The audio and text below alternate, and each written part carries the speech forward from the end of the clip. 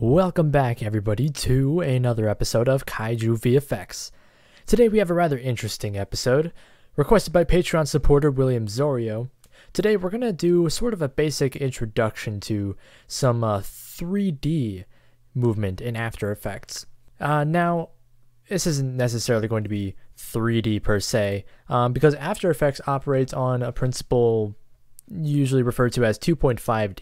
And what I mean by that is if we enable 3D for this, layer of Gulza right here, and we rotate it, it's not 3D. It's a flat image, but we can't really like do a 3D model. So let's say we make a solid, and we scale that down. Surely that'd be like a 3D cube, right? Nope, it's flat. After Effects does not operate in a way that generally allows you to make 3D objects. So there's something that we could do. We could, just make a black solid and add, if you have this plugin, it's a paid third-party plugin, Video Copilot's Element 3D. We could go into the scene setup, and we can make shapes and everything in here, and like we're doing today, make a city. There's just tons of buildings. You could do all that, and if we make a camera, that would let us view the city as an actual 3D object. And that's what I use a lot. But for the purpose of today, because I don't want to go through a tutorial that is for a plugin that I'm sure not many people watching this have, since it is a rather expensive paid plugin, today we're going to create a basic 3D environment using some images in After Effects, and basically just show you the ropes a little bit of doing some 3D work in After Effects, or 2.5D work, whatever you want to call it.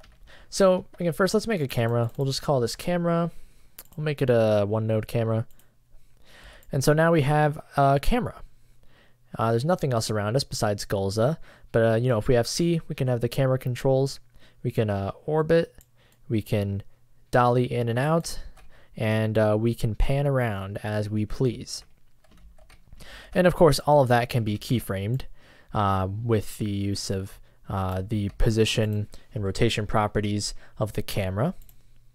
So let's go ahead and add in a sky as our basic background. So I've got some sky maps here, and I'll look for one that we want to use. We'll go with 4. We'll make that a 3D object. And one thing to keep in mind, since we are working in 3D space now, so if we were to orbit around and sort of look at this scene from a a different point of view, this is still flat, even though these are both 3D layers. So let's open a custom view real quick, and we can kind of see the scene that we're working with. So we want to try to make this look as dynamic as possible. So what we're going to do is we're going to take the sky background and we're going to push it really far back in Z space, sort of to act like the sky is actually a very big element in the background and isn't just a flat image that is on the same plane as Gulza. So we'll go back to our active camera, push that back a little bit more, and then we'll scale it up a lot. And then we'll move it down just so we get it in view of the plate here. So now if we pan around, you can see, while not perfect, you really just need to scale this up to wherever you see yourself needing the camera for this scene, which I think for now, this will be good. We might want to move it a bit more to the right a bit, and maybe scale it up even more. All right, that's looking good for now. We might play around with it more later, just to see what suits our fancy. And so pushing this back in Z space also allows us to get some proper depth in the scene. So if we take the pan tool and we pan around, you can see that while Gulza is moving around pretty fluidly with the pan, the sky is not so much, and that really creates some depth in the background. So if we pan along like we will in this camera shot, we get some real definition there, and it looks a lot more realistic, even though this is not true 3D. So like I said, one thing that we could do is make a city with element 3D. Like said, just plop element on there, scene setup, metropolitan, we'll just, go to one of the pre-made cityscapes or something. Hit OK. Bam, there's a city. Make it big. And then rotate it. Position it. Add lights. And position them and get some shadows going and all that. You know, bam. That's the basic idea of Element 3D. But we're not doing that because that's a paid plugin. So instead, I've got some images of buildings over here. Just some various leftovers from the days of Zone Fighter Season 1. And you know, you can use building images or miniatures. Really just make sure that these are separate elements that you want to put into your scene here. So, you know, let's just bring a couple in. Let's bring in building 2. You know, make them 3D layers as they come in. And this one, let's have this be a foreground element. So let's bring it forward in Z space. Maybe we'll flip the transform a bit. Play with the rotation a tad. Just get this, you know, in an interesting looking position. Make some good foreground, background definition here. Could get some cool low angles this way. Put some more in the background. Make them 3D, and we'll push these back in Z space again so that we get some more depth in the shot, and the objects are all placed separately. And you know, we'll just keep placing these until we find a setup that we're happy with. Okay, so this is a very basic scene, obviously, but I'm happy with the layout we have. So what I'm going to do here in this scene is, you know, we're going to have some camera movement, and we're going to have Gulls fire his little head crest beam at this building right over here, and we're going to make it explode and all that stuff. So let's go ahead and do the camera movement. So on the camera, we will keyframe the position as well as the orientation. And we'll start at the beginning here, and we'll just, you know, find an angle that we enjoy. Maybe we'll, right before he fires the beam, come around and tilt down just a tad, get a little bit more eye level. And then as he fires the beam, we'll dolly in a little bit, pan down, and pan right to see the beam intercept the building. Okay, got a a nice little basic looking animation going on there. So one thing I'm noticing, this is just a general cinematography thing. The camera seems to, we don't have the beam in place yet, but it seems like it's kind of anticipating the beam a little bit. You know, we pan like right before the point that I would want it to fire. So let's maybe move these keyframes forward a tad. Have this take a little bit longer. Just so the camera movement seems a little bit more reactionary. You know, like the person or whatever is controlling this camera isn't anticipating that beam to come. So let's set ease keyframes by pressing F9 on both of these, just to smooth out that transition. Actually, on these ones here, since this is again reactionary, we'll right click on ease on the keyframe assistant, and we'll have an easy ease out, just so we don't come to a stop, because maybe the cameraman is going to keep going this way, but then he fires the beam, so then he goes, oh, I got to pan this way to catch that exploding building over there. So yeah, that just smooths it out and makes a nice quick little camera movement. Nothing too extraordinary, but you know, that's going to get the job done for us. So real quick, I want to change a property on the camera real quick. So let's hit AA real quick there to bring up the camera options. And what I'm noticing here is that we have a very, very deep focus.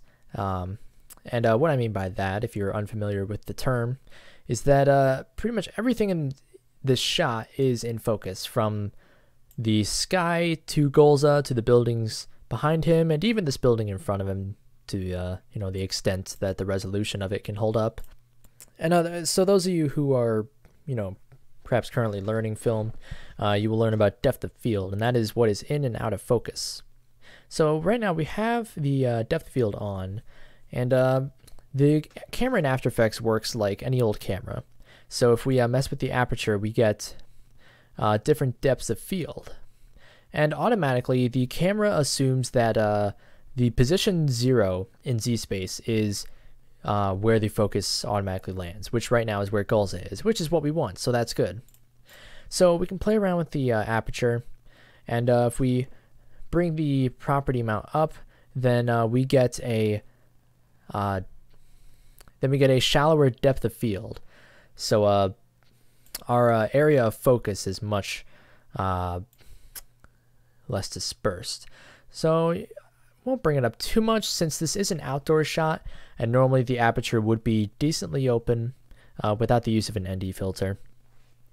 So we'll keep it somewhere around this for now. This will slow down rendering a tad, so for now we'll just turn depth of field off. And we'll re-enable that when we're ready to render, but it's there so we have it ready. So next, let's make a 3D beam to hit that building. So let's go ahead and make a new solid. We'll call this beam. And like always when making these beams, we'll do CC particle world. And whoa, that is looking different than normal. If you're noticing here, the effect is actually responding to the camera. CC particle world is a built-in After Effects effect, a built-in particle system, and it will automatically attach itself into 3D space. So what we can do is if we set the animation to fire, do our usual thing, you know, make the producer size a little smaller, bring down velocity perhaps, up the gravity, same old little shindig that we have going on here. This isn't a tutorial for Gulza's head crest beam. We're just making a quick mock-up here. But if you notice, our normal little thing that we do where we rotate the effect camera, it does not work.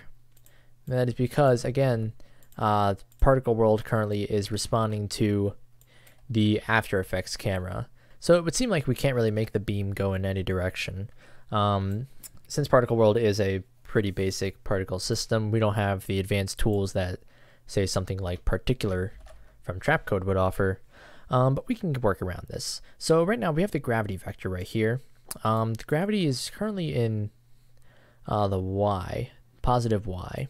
And so you see there, if we bring the value into the negative, then we get an inverted gravity vector going on. So the gravity in this simulation is going in the opposite direction. So we can go ahead and, you know, make a positive x gravity vector, and we'll set the y to 0. And bada bing, we got a beam that is shooting sideways. We'll actually make this a negative x, so it's shooting in the direction that we want. You know, we'll just get a basic little position for this beam down. Maybe we'll add a bit of positive y vector, just so we are shooting more upward straight as it would look. You can even alter the z a little bit if you want it to go toward the back in z space. Again, this is a very primitive particle system, so you're not really going to get the best results, but you know, it's going to be something that works for us. So let's have the beam start firing off there. Yeah. So Gulza fires a beam from his head and hits the building. So I'll just go through and fix up this beam real quick, make it look a little bit more presentable. Okay, so we got Gulza firing off a basic beam there. And you know, we got some good stuff going on here now. So next, let's do a little bit of destruction, shall we? So I'm using some stock footage from ACTIONVFX here, like always. So let's get an aerial explosion. One should work. We'll see what other ones we got. 8, and we'll go with 1. I like that. Drop that in, make it a 3D object, and right as the beam hits the building on that frame right there, we'll rotate that explosion get it right on the building where we want. And we'll hard cut that explosion so it looks a little bit more, it pops a little bit more, you know? So that just really shows, you know, how simple it is for us to add in more elements in this 3D space, so long as you're aware of how all of your elements are positioned and what depth to put them at and how to work the 3D tools, which are very simple. And there are other tutorials out there that cover some more in-depth functions of the camera. And I'll probably add more elements in here, but I think that this is a good place to call this tutorial. Nothing super crazy, but you know, if we enable that depth of field and we do a RAM preview, we've got a pretty nice looking quick 3D shot here. Something pretty dynamic, looks nice, it's got a lot of nice elements in it, and yeah, this was made, you know, very, very quickly. I think from start to finish was about 25 minutes exactly just to get this, while walking you guys through it. So, you know, if you take advantage of these tools that After Effects gives you and really take the time to practice and learn them and just keep going at it, you can really churn out some nice looking stuff very quickly. And that's you know, that's the struggle of being a VFX artist, is time is everything. You gotta be the fastest and also the most proficient at your craft at the same time. So I hope this was a good introduction and helped you learn some more in-depth tools of After Effects. And I hope that you you know, take the time and patience to learn these tools yourself and really amplify your VFX skills and artillery. So that's about going to do it for today. I hope you guys enjoyed this tutorial, and if you have any requests, leave them in the comments below, or if you want to see them made with top priority, then consider supporting us on Patreon, where we have a tier that you can get your tutorial requests put at the top of the list, and they will be made right away as soon as possible. So, I hope you guys enjoyed, and I will catch you all here next time with whatever it is that I have to offer. I would like to give thanks to all of our current Patreon supporters, including Deadzilla, Goji73, Liquid Pestar, Project Godzilla, Kaiju Conversation Justice, Yao9, GWRzilla, Jeff King, Johnny Sacco, Mason Ramon, Ultriob, William Zorio, KaijuX, and That One Godzilla Fan. If you want to see your name at the end of each of our videos as well, in addition to some other awesome rewards, then be sure to stop by patreon.com/DaikaijuLegends.